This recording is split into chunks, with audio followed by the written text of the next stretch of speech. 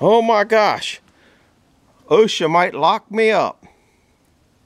I have a hole in my fork. My goodness. Daggone metal termites must have done that. Anyhow, I'm going to put you on a tripod. See if I can figure out where I'm at in that tripod. I think I'm going to be about there. And I'm going to be dead center on that. So I think I'll be in there. Anyhow, I've gotten a lot of feedback. Some good, some bad. Say it's a great idea, not a great idea, all this kind of stuff. OSHA's gonna, basically make you throw these forks away if you're in a big industry, but I'm not in a big industry. But I'm going to show you why I think those holes in that forks, if there's a need to use those forks other than just lifting up pallets, I'm going to show you how that's really safer than anything else. And I think OSHA needs to do some explaining on why they think that that's unsafe. And I'm going to go over that in this picture, why I don't think it's really an issue. So let me start. I got a lot of nonsense I'm going to go on. Somebody said I had anorexic forks. Okay, I'm gonna start with the anorexic fork thing. And I thought that was pretty funny. Obviously, the people that are leaving me these comments, most of them don't know they're from a hole in the ground.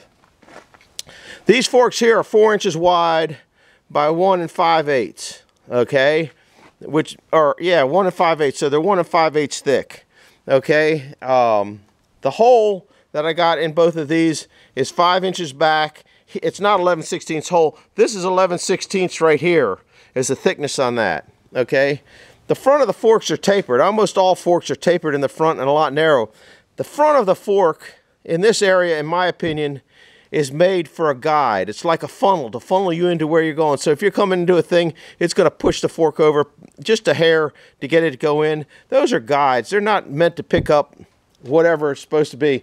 Now I look for the ratings on these forks. I see serial numbers there, and I see serial numbers here, and I see numbers back here. I'm sure that there's probably a rating stamp on these forks somewhere because it's probably mandatory. I don't know if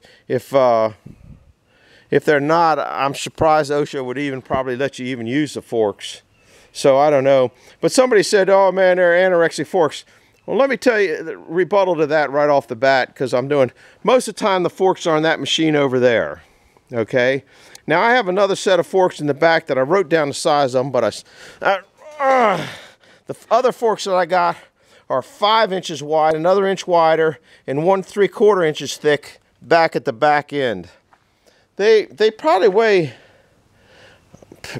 between the pair of them, I wouldn't be surprised if they aren't 100 pounds heavier. So if I can pick up anything these forks can pick up with that machine, which that could pick up, it's tipping is 6,000 pounds. So I know I've had 6,000 pounds on these things because I've had that thing up on its nose. So why would I put heavier forks on to reduce my payload that I can move? That doesn't make any sense. So as long as these are working fine, seem to be adequate and all that kind of stuff, use these. I mean, there's just no point in having to reduce your max load that you can pick up by putting heavier forks on there. So that's that. Now as for OSHA being on the holes in these, I've seen a lot of holes in forks, okay, where they blast a hole with a torch. I don't really care for that, okay? I don't know which is stronger. That's somebody, but some of the nuts on the bottom of trailer balls, and they do it for a trailer ball, okay? So if you put the trailer ball on there and you've reduced that, you've probably reduced that quite a bit, but I still don't think it'd break off because half of it would be on the strong side, half of it would be on the weak side. It might bend the tip of your fork, but I've never seen any forks bend, but I'm sure there's a lot of people that have. But if you're bending the tip of your fork, it's probably because you're not using it properly. You know, these forks, let's say they're rated at 6,000 pounds, which I got a feeling they're not. I'm not going to pick 6,000 pounds up in here, but I'd venture to say it could probably move a lot from just here to here. That I'm using it as a guide. The 6,000 pounds meant for back in this area, just flat off. As for this tool, a lot of people, now the forks here, I see a lot of people, I guess the forks are not high enough, they'll wrap a chain around the fork to pick something up, which I'm all right with that. But as you go up and those forks come back and you don't keep them level, you stand a chance of sliding all the way back into the machine or sliding off the end and dropping your load. Just flat out, that you're going to do one or the other. I even saw a video, I don't know, a week ago, where somebody was taking something off a trailer and they had this on there and they got up and the angle was too high and these things started sliding. They were sliding in so they wouldn't have lost their load. So I don't think that that's as safe as having those holes in the end of a fork. Now, what I think OSHA did is OSHA's trying to save the world from stupid people. Okay, just flat out. And I don't think there's anything wrong with that, because there's a lot of stupid people out there. And I'm not saying I don't do stupid things from time to time. Okay, but you almost got to be a little bit, I don't know, what, common sense. You got to have a little common sense when you go out there. Maybe if you're trying to move something or not doing something, or your brain gets frustrated, like when I threw the cell phone the other day, maybe you get out of it. And I guess, once again, that's my saying, you got to pay to be stupid. The government shouldn't be sitting there trying to tell you how to do everything. It's good, but I got a feeling why they said there's no holes allowed in the forks is because some people were probably drilling them back there. They had something they had to pick up, so they drilled them back there and the fork broke off back there, because I could see back there with 3 foot of leverage how you could have a situation where those break off. That's why they're in the front, not in the back. Now I see one person said, oh, you just need to put a clamp on it. I would never trust a clamp to move anything. Okay, clamp is for holding, but something like this, it's not in my realm of I think it's safe. Okay, and that goes to another thing. You got to decide what is your safety factor. What do you feel comfortable with? What do you feel common sense tells you is good or bad, or something like that? Because most people that are doing this kind of nonsense with forks probably got fairly good common sense, but every now and then you do something stupid. But when this thing comes in, a lot of people ask me, what good is that for? Well, I see a lot of people, like I said, put trailer balls in there and they move trailers in and out of places. But think about that. When you raise up, if you don't have the angle right, if all you got to do is misjudge, next thing you know, you're going to be putting that into the trailer receiver and maybe pop the ball off. Did you think of that? I don't know, maybe you did. Anyhow, this goes in here and I drop these are tractor pins. I like to think they're grade 8. I don't think they are. And what I did, that's the most common size width that I use. And so that's what I made it that way. And I got little paint marks. If you get it close to there, you can get the pins in there. I'm not going to put the other pin in there. But another person asked me, what good is it? Well, I put a trailer receiver in, I put a D-ring in it. Anything that you can put in a receiver, you can put in there. Okay, so that means you have the versatility of anything you can make. I've made some things that go on 2-inch receivers. Now, this thing here is made to go this way. I'm not going to measure anymore. That's what I was measuring with. I'm going to pull the pin out. Another thing I did that was kind of good. See this thing?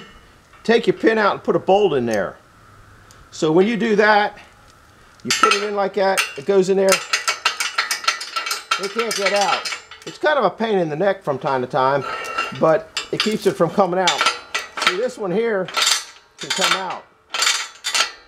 But if you put a long bolt in there, and then hammer over the end of it, when it goes in, it's locked in. I've done that on a couple chains. You can also hook it on there and hook it on there. I'm going to take it off for now. This thing can go on this way. You can flip it over and put it on this way. Of course, I got the hands in the right place. But then you can still hook onto the D-ring if you want. You got chains, so if you're pulling a trailer, okay, which a lot of people, when they got the ball hitch on the end, okay, where are they going to put their safety chains in case they do flip it out? This way here, if I have a trailer receiver in here, I put a safety chain there, and something else there if I want. Okay. Number two, if you got a trailer ball on the one side, it's making your whole machine favor one side more than the other. If you're picking it up in the middle, you're a lot better off. If you're picking up something high, so you got your forks up at a real steep angle, you get 2 feet higher out at the tip as opposed to in there. Let's see what else. You can turn it around this way. I mean, this thing is quick, easy to make. Quick, easy to make. Now, let's say you have the holes in there. You got all this extra steel around here supporting around that hole. I'm sure what you took out, this would make up for it. Like I said, I saw a person recently. They had the straps on like this, picking something up, and the strap started to slide down the thing. Because when you're raising it up, a lot of times your forks start to tilt back. I don't know if you could see that. And I can raise it up. I can raise it up on that thing, but I just don't feel like doing it. But what else is there? I had a whole list of things, but they were in my mind, and my mind goes crazy. But they were asking me all, what can you do with this thing? Well, there's some of the things you can do with it. You have an enormous amount of, and you just gotta put it there, put the holes in there, and drop the pin in. So now your load is not going in, not coming off. It's locked in. You can run chains down this way. Say if you want a short chain, you could put it in this way, and then hook it on here. I mean, it's just so versatile. And I do have a D-ring like this welded onto a receiver here. I got different stepped trailer hitches for different heights of things. But I do think that's a lot safer.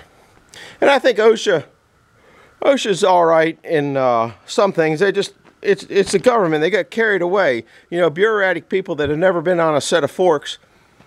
If they had, they're probably trying to. They know that that's not unsafe. They just say it's unsafe. And the reason I'm guaranteeing you they're saying it's unsafe is because they'll come out to a job site and they'll see somebody with hole here, hole here, hole here, hole there, hole there. Who knows?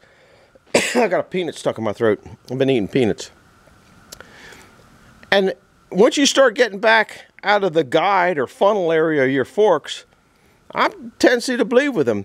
So, and then even on the guide, if you have over a certain length hole, so they might say, okay, if they change the regulations and said, okay, you can have a 1/2 inch hole in a 4-inch wide thing, you can have 1.25 inches or a, you know, regulate the height, the hole depending on the width of the fork there to justify how much you're allowed.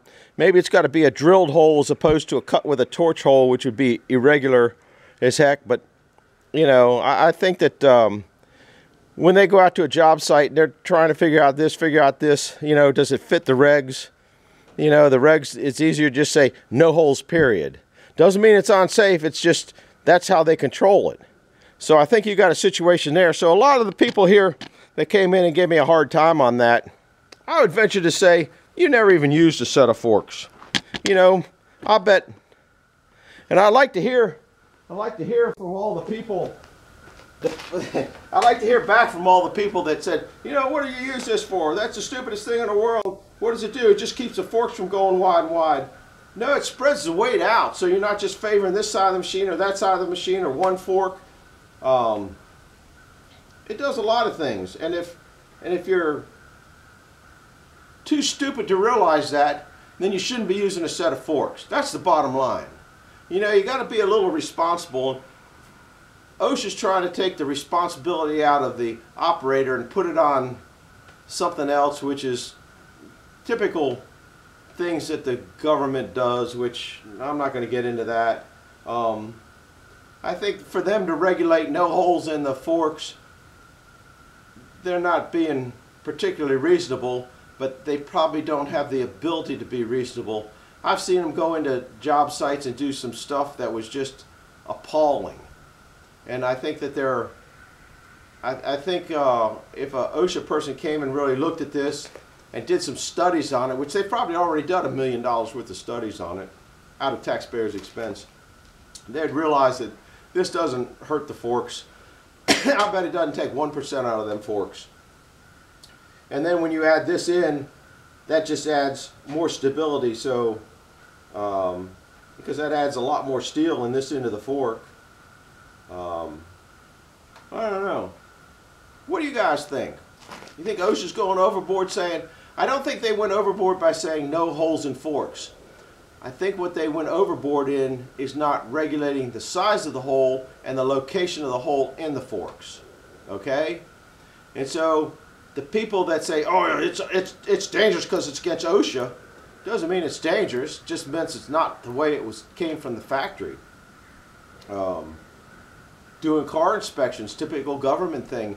You had to inspect the car and somebody upgraded something better than it was originally, but it would not pass Maryland inspection. You realize back in 60, 64, 65, 66, and 67 in the state of Maryland, you could sell a brand new Corvette with side pipes on it, but you could not resell it because it had side pipes on it, and the Maryland law said you couldn't have side pipes on a car back then. You know, so that's stupid things. So anyhow, I could get into a lot of other things, but I guess I'll leave it alone at this point. You know, leave a comment down on the bottom. I'm hoping that the people, you know, what good are these? They're not just for keeping the forks at a distance. Moving a trailer, moving this, moving that. Safety chains. You got the ball on there. You got your trailer hitch on there. Where are you hooking your safety chains to? You know, if you just hook them around there, it ain't gonna do nothing. You could hook, like I said, if you got safety chains coming off your trailer, boom, there's your safety chain right on the trailer. It's a lot safer. I bet that this setup, I bet you this setup here on forks would have a lot less accidents with this size hole in them than people trying to do a lot of other goofy things that are done. And now I've seen some where you got a chain that comes from back here. I don't know if I'm in the channel there. Yeah, I think I am. I've seen some that have chains on them from in the back there. Now, I could do that. You know, if you want to do that, if you think you're going to pull something really heavy, I'd have to turn that around. Then you can still tighten it up like that. But see, if you don't have, now that's going to keep it from going forward. What's going to keep it from coming back? Well, then you got to put a rod in here. Okay. So you got so much contraption that can go wrong at that point, which is far more than can go wrong with 2 pins. If you turn, I guess if I turn that around, like I said, these are pretty versatile.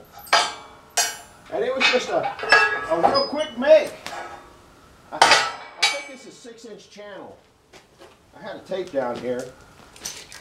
Whoops, channel's this way. 6-inch channel.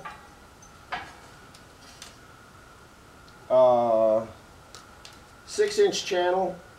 No, that's 5.5. That's 6. That's probably so it'll fit as bigger set of forks that I got out front. Another thing. How are we doing time-wise? Another thing that I made is I'm not gonna put it on there, but I'll show you. I got a big flat plate. See the 2 holes? You can see the hole there. You can see the hole there. I don't know what that hole there is for. Oh, it's a further in hole, so I can change it at different locations. That's about a 3-foot square plate, 1/2 inch, 1/4 inch thick. Sometimes you got to move things that just take a flat piece, so you can put it in. You can put that on those. What else? I'm trying to think. What other uses? Like I told one person, if you raise your forks up, then you tilt them way up, you can get 2 more feet of height out of it if you're trying to lift something and set it in something, which might be good. I think I've run out of jabber, guys.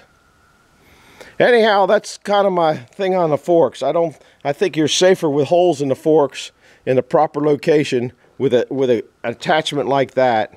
Even your thing out, strong, than you are trying to just put a chain over the end, because that would be your alternative to lift something up. Just wrap a chain around the end. And you could, I guess you could, let's say you just got the forks. If you just had the forks and you wrap the chain around it, there's no way you're going to keep it from sliding in. There's just no way. You're going to have to put a bar in there.